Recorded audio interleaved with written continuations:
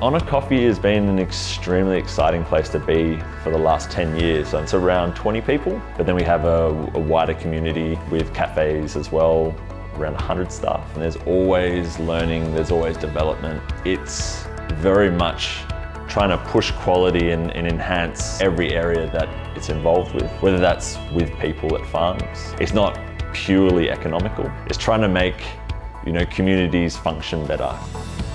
Most people seem to love coffee. It brings people together and it seems to make people happy. So it's a really wonderful industry to be a part of. Project Origin began as an initiative to source all of ONA Coffee's raw product in a direct trade way. ONA and Project Origin grew very fast. Project Origin also began selling to other roasters in Australia and kind of grew organically from that. I love being able to show people the full chain so they can see where something really comes from, who's impacted by it, and then share it with their clients from there.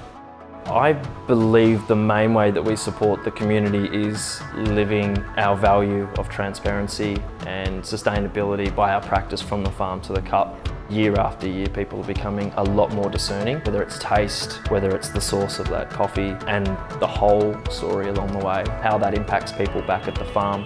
And it's actually really beautiful to see because it's everything that we do and everything that we care about.